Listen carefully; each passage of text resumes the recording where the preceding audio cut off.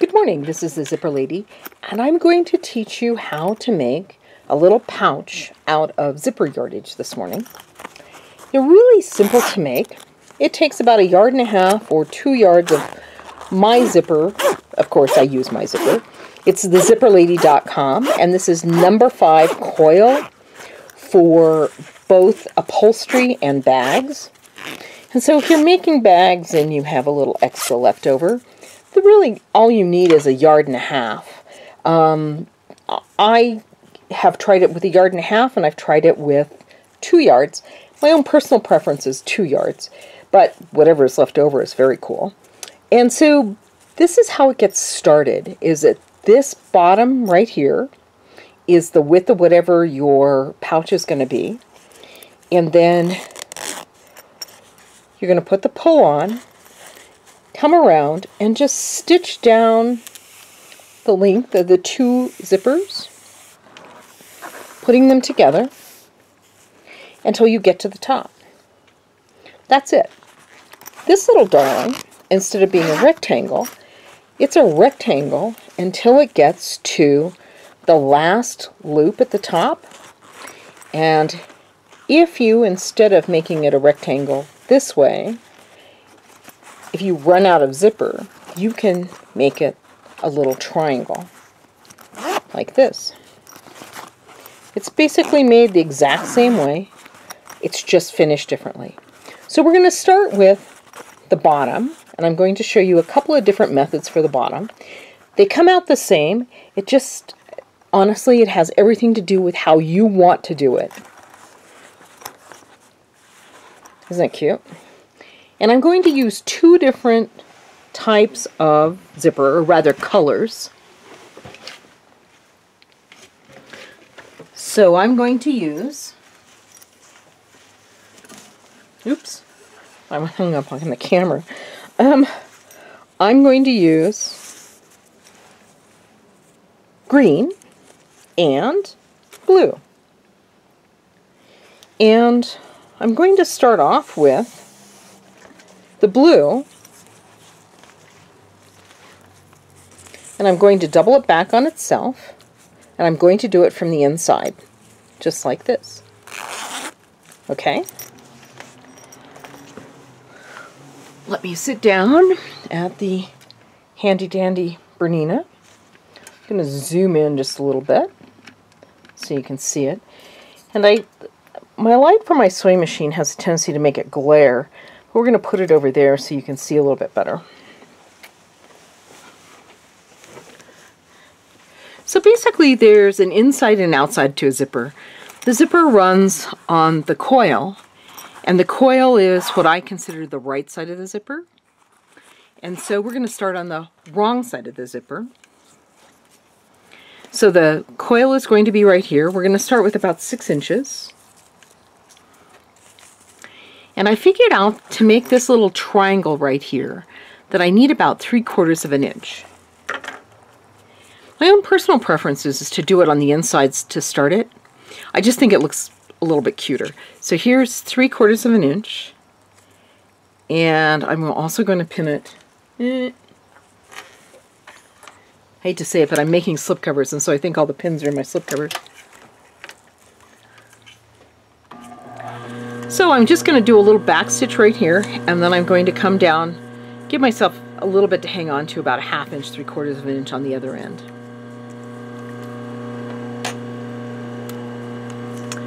And the real problem, the only problem that I have had doing this, is when I'm starting to get my needle in there to get both the top and the bottom zipper tape.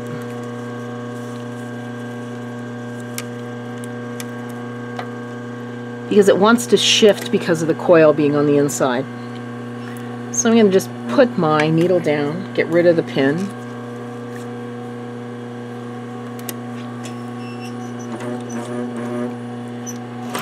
Whoop! I went too far.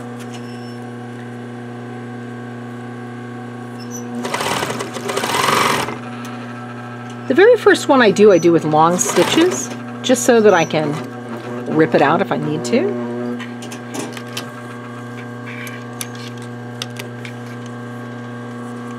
So I think I'm still in pretty good shape down here.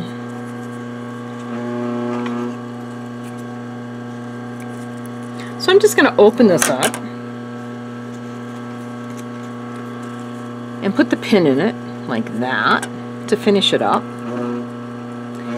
And I kind of want my zipper to go out in a nice round.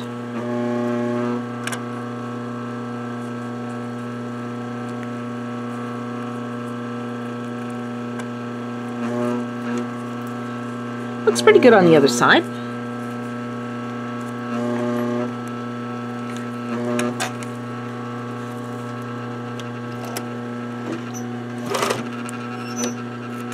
And just so I don't run over the coil, which I don't want to do, like that, that'll keep the zipper pull from going around. And so I'm going to pull these back a little bit. I'm actually going to just pull this out.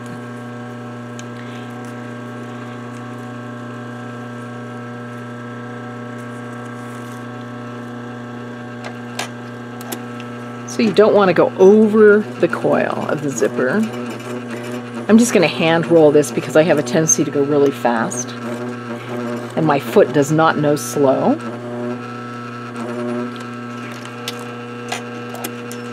I'm just going to go over it a couple of times just so that it's there.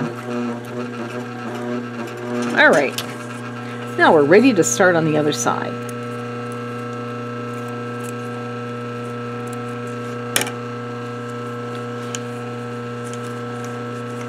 So now we want to put on a pull. And so you need the opposite side of the other half of your zipper. We're putting the pull on like this. And you just want this side to go in until it stops. Hang on to it, jiggle it down, and it's on. So now all I'm going to do is I'm going to sew here, and then I'm going to come down this other side.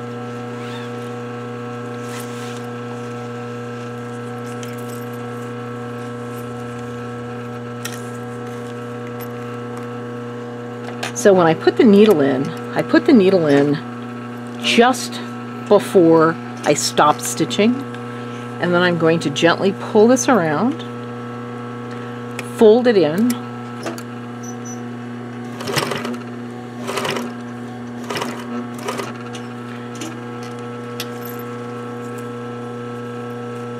pull it around, give it enough tape so that it's not tight. And then we're going to just go on down to the other end. And basically the tape has a weave pattern that changes. So I'm just lining it up, and then I'm going right on the edge of this other side of the green just to keep it kind of straight.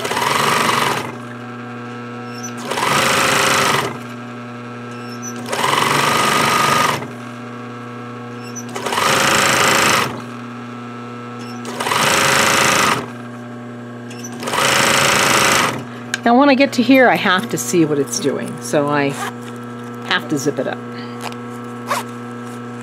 Oops, we've got threads on the inside. We're going to clip those. And I'm also going to clip off the ends of the zipper tape here.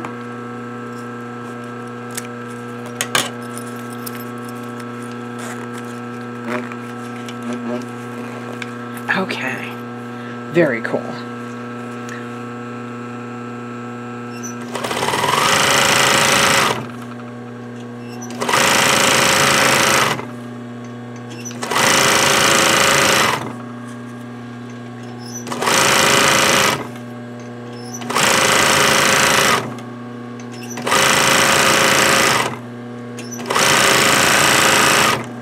Oops.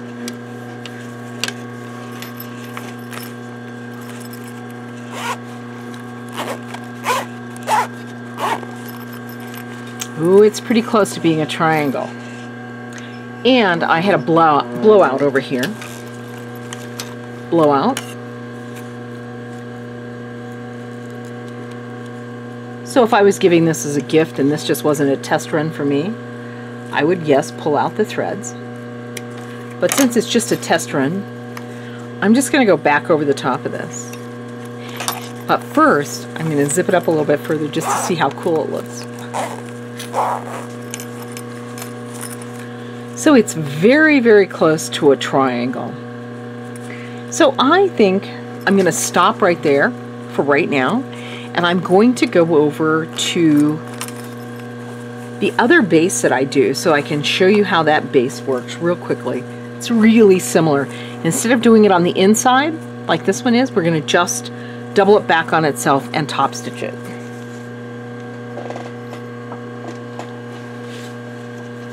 So I'm going to grab 2 yards from my stash.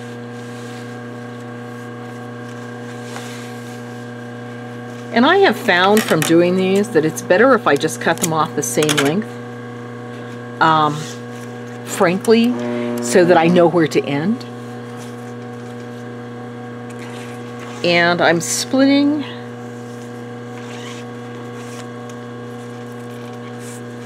this is like a neon. So I'm splitting this guy, and instead of doing it on the inside like I did the last one, we're going to top stitch on the outside. But I'm going to do that same 3/4 inch thing up at the top. Okay, and then I'm going to fold it down, and I'm going to sew over that and then just top stitch it down to where I start to put my pull on.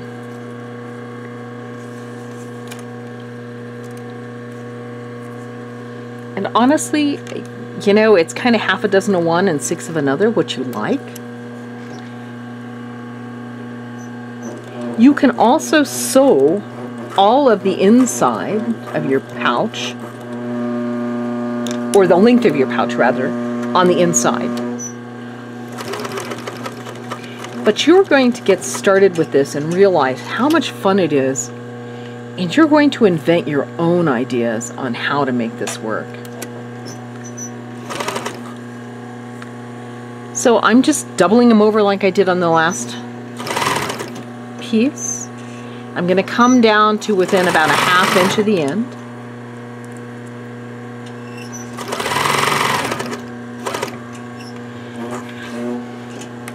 And then I'm going to pick a pull, put the pull on, rounded side on first. Let me go get another piece of zipper.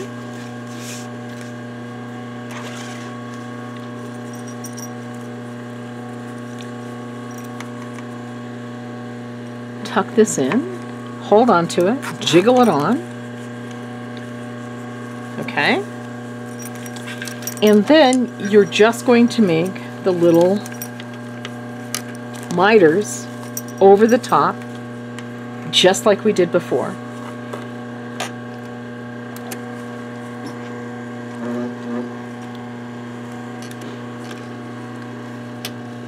I really do think that this is a great bag for little kids to make if they're just learning how to sew.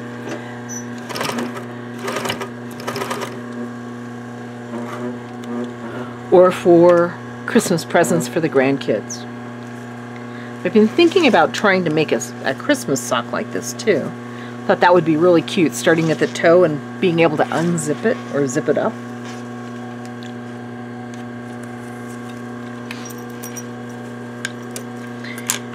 I hate to say it, but I'm going to have to probably get rid of some of these threads. Because they're black, I can see them worse than if they were the same color as the fabric. So here's the dark green one and the light green one. So now I'm going to set this down, set my foot down, pick it back up, tuck that darling in there, and stitch down. That's it. Isn't that exciting? It's so simple. It's so much fun. It's so quick. So, You're just going to sew all the way down, just like we've done. However, I'm going to switch right now because the other little green one I made, wherever it is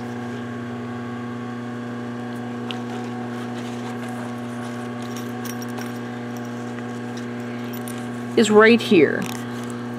And so I want to show you how I finish it. And the way I finish these guys is I sew it until I'm twice the width of this bottom. So if it's 6 inches, until I'm about 12 inches from the end of my shortest zipper. And then what I do is I put a pin right here and a pin right here so I know where to end it. And I zip this up like this. And I realize that where this other pin is, I need to tuck both of the zippers in. And then once I do that, I open it back up again and stitch it. So this is the end, and then all I do is stitch across the blue, double it over, that same little pinch or miter down to here to 3/4 of an inch, do the miter here, go back and forth, and you're done. Now then, if you want to do this little guy, so it's a triangle, you just start a little bit sooner so you have this instead of this. So this is a rectangle, and to make this, all you do is you end it so it's a triangle instead. And you can stop a little bit sooner when you're sewing because see, it's going to go together and it's going to be flat sooner. So this would be good if you just had a bit left. Same idea, you put a pin and a pin. The pin over here is where the guys end, and over here is where the miter is. Just like that. Now then, what do you do with all the little leftover bits and pieces when you've done this? Or when you're doing other bags and you have leftovers. I had a leftover piece of denim from a slipcover, and I just simply sewed these together. None of these have pulls on them, so if you've got zippers in your workroom that you don't have any pulls that will fit, use it here. The one that you've got the pull for, use up at the top. All I did was sew this all together.